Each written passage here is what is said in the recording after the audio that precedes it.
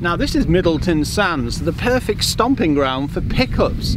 Now it's a very interesting time because, as you'll likely know, Mitsubishi have pulled out the UK market. Now that leaves the gap wide open from the L200. Well, we've got two contenders, the Isuzu D-Max Blade and the SsangYong Musso Rhino. Let's get to grips with them.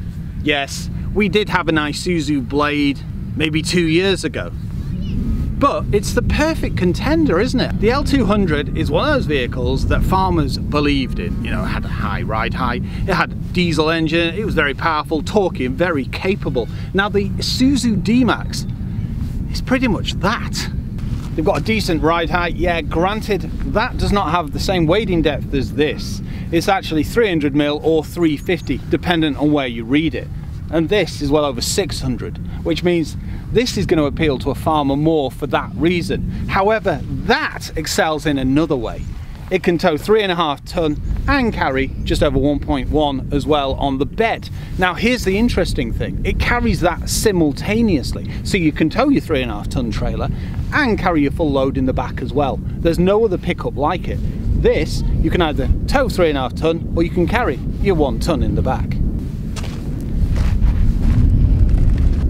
Style wise, well, this is an adventure pickup from Isuzu, and the Musso Rhino, in my opinion, looks quite understated, whereas this looks more raw. Granted, it's not XTR raw, but it still looks more raucous than that, especially with those LED laser lights. You've got them there, and you've also got them in the front grille as well.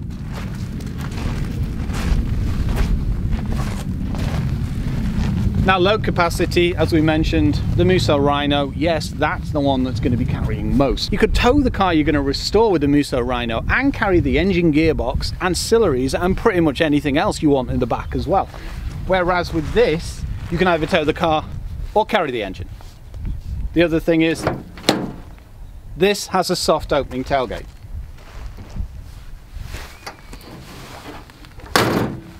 And the Rhino doesn't. They both look very smart, and you can get pretty much the same accessories for both. You can get a tonneau cover, you can get the sport bar as well. Both come with alloy wheels. The Isuzu has keyless entry, whereas the Rhino doesn't, but you get keyless go in both.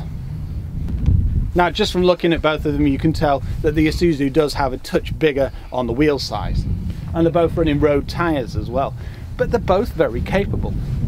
Both four-wheel drive, and they both have a rotary dial to select that, and we're starting to see rotary dials being used more and more in things like pickups as well.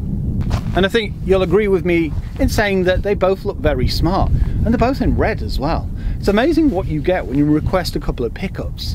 Engine wise, 2.2 turbo diesel and a 1.9 turbo diesel. Both models come with a 6-speed automatic gearbox, but that has driving modes, but we'll get to that later.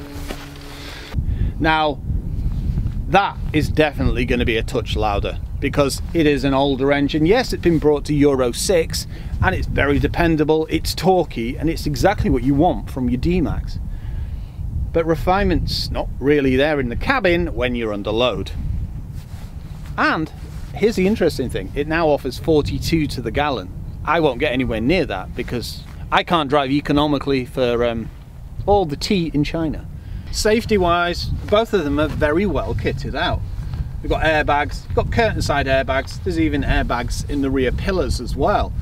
Now, this doesn't have as much tech as this, and that's because this has got things like cross traffic monitoring. You also have blind spot detection in the mirrors as well. This doesn't. But the thing you have to consider is, this is quite an old model now, and we're starting to see the new designs now. So we're thinking maybe 2021, or that would have been the case without C19. So who knows? Now, yes, it's going to be me walking around talking about a couple of things, but there will be some off-roading as well. So you'll get to see what both of these are like off-road. Let's have a look inside. As I mentioned, keyless entry. It's a pickup, so hard plastics, abundant, and lovely padded area here. Not the biggest cup holder, which isn't ideal if you've got your 2-litre mug of tea like Annabelle would. Blade kick plates and lovely seats as well. Perforated leather and the stitching. And the stitching matches the steering wheel as well. Now, the one thing I have noticed is these bits could be a little more supported, because when you're off-road you do bounce around a fair bit. The rest of it's self-explanatory. Decent sized infotainment screen and a rotary dial to operate things like air conditioning and that kind of thing. 6-speed automatic, there's your shifter. You've also got shift lock as well in case you get in some really sticky mud. Overall it's very comfortable, it's nice and roomy as well. This is a manual seat, and in the Rhino it's electric. In the rear, yes, all my gubbins are in there for filming. That even keeps the gimbal nice and safe on the floor. But as you can see, decent footwell.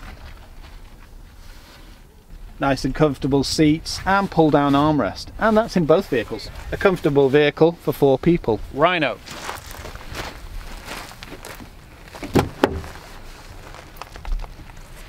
Nice padded area for your arm and a nice spacious cabin as well.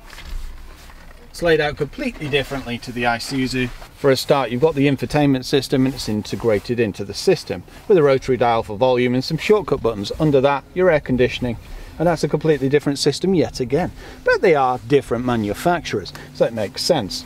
Try and keep your vehicle unique. Now, where this excels is things like this. Soft touches stitching on the dashboard and soft touches as well. You do find hard plastics, but it's bound to. It's a pickup.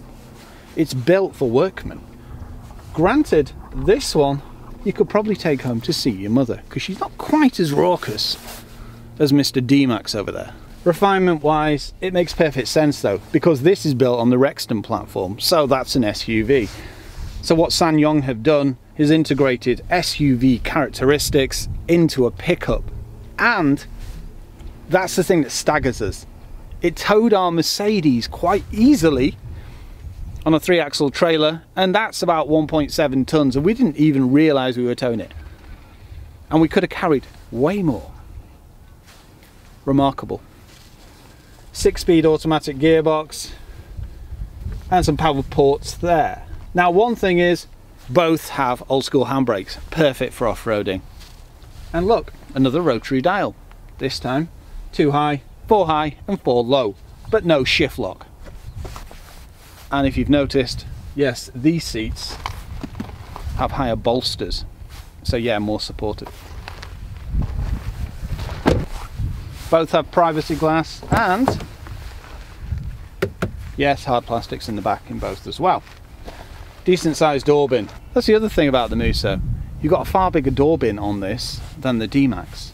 Very well trimmed, decent foot room and leg room, and look, it looks like the Queen of Sheba's been sat in the front seat because it's literally in the back. Pull down armrest, very supportive seats and airbags all round. Another vehicle that's perfect for taking your crew on an adventure. And yes, one engine for that, one engine for this. Gearboxes, as I mentioned, automatics, we can get manuals as well. And our Rhino, if you've noticed, doesn't have a tonneau cover, but it does have a bed liner. So they're available for both vehicles as well. Both look really cool. They've both got sporty roof rails. I think this would look far better with a sport bar, but that's me. Chunky side steps. One thing the Musso and the Rhino have over the D-Max is you have doors that cover the sills. So, altogether, no more muddy trousers. Now, I mentioned wading depth before, and the ground clearance is also higher on this Isuzu as well. I think it's about 20 centimeters on this and quite a bit more on that. You've also got underbody protection for the engine as well. Now I've shown you around both pickups.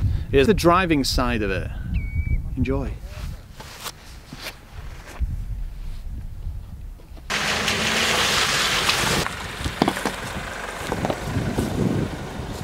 The four-wheel drive just makes it effortless to bomb around here. It's brilliant. I love off-roading in one of these.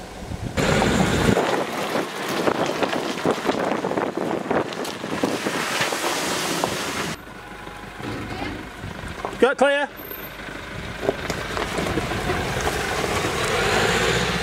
Stop.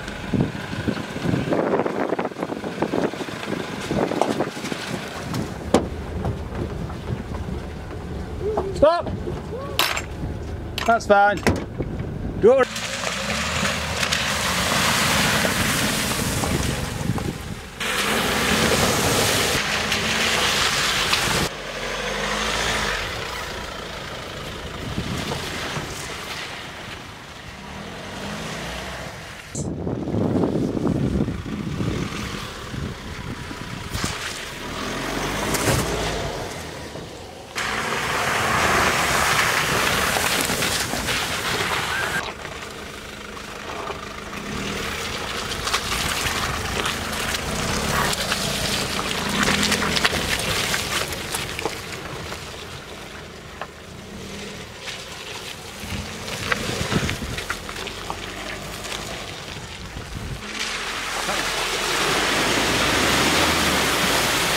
Slow down.